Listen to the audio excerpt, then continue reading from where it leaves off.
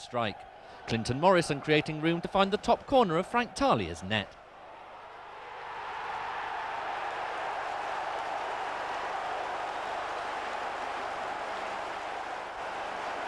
A real curler from the Palace striker, giving too much room to line up his shot.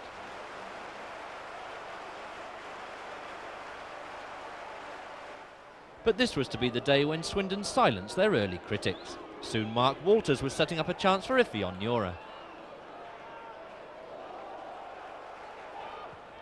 George Ndar was in determined mood against his former club, and his good work should have led to Swindon equalising. Eventually it was Mark Robinson's cross, Giuliano Grazioli's header, and Onuora denied by his old teammate Fraser Digby. But Swindon did get on level terms on 32 minutes. Grazioli with the acrobatic finish.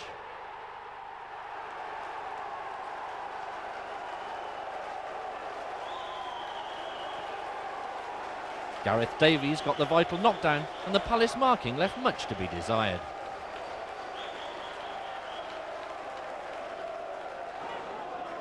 Ndar was still leading the Palace defence a merry dance, but this long-range effort was the closest he came to a goal. Swindon's winner came 5 minutes after the break.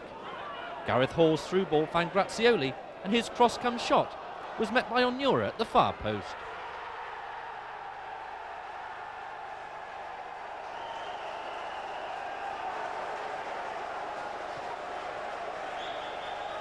Grazioli's wise decision to aim a cross goal turned his shot into the perfect pass.